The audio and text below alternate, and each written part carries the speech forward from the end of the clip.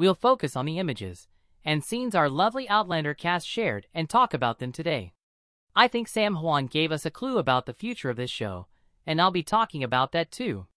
I know I'm not the only one who keeps checking if there's something new about Outlander, but you're free to disagree.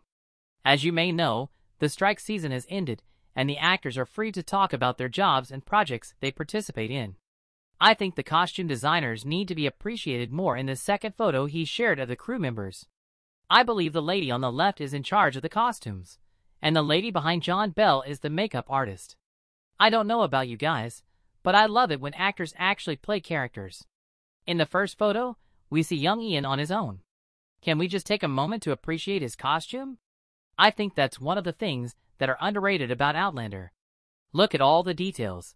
The belt, the neckerchief, and the accessory on his upper arm. Everything looks incredible. Spend time chatting and taking pictures with the staff. As I previously stated, they should be given more credit because they are the unsung heroes who keep things running smoothly. The third image showcases my new favorite duo.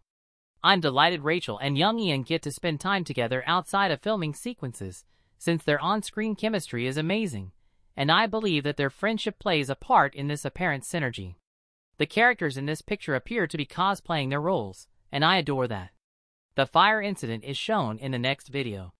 I remember crying as I watched this particular scenario, but John Bell appears. Williams appears to be doing well despite his traumatic storyline, as evidenced by this photo. It's chaotic and enjoyable at the same time, and I'm obsessed with this video. I've watched it at least 5 times on repeat. It also reminded me of the well-known Disaster Girl. The new cast members seem to have blended in well and are enjoying their work. It always makes me happy to see the cast and crew having a good time, even if he nearly lost his arm due to his wound. He even gives us the thumbs up while gritting nervously on set, and I hope to see new pictures of the other cast members as well. Now, let's talk about Sam Heughan. As you are aware, Starz hasn't revealed a release date for Part 2. However, Sam shared this picture a week ago, and he looks amazing as always. Let's try to stay on topic. Okay, so this picture is from Part 1, but what's interesting is what he wrote in the description box.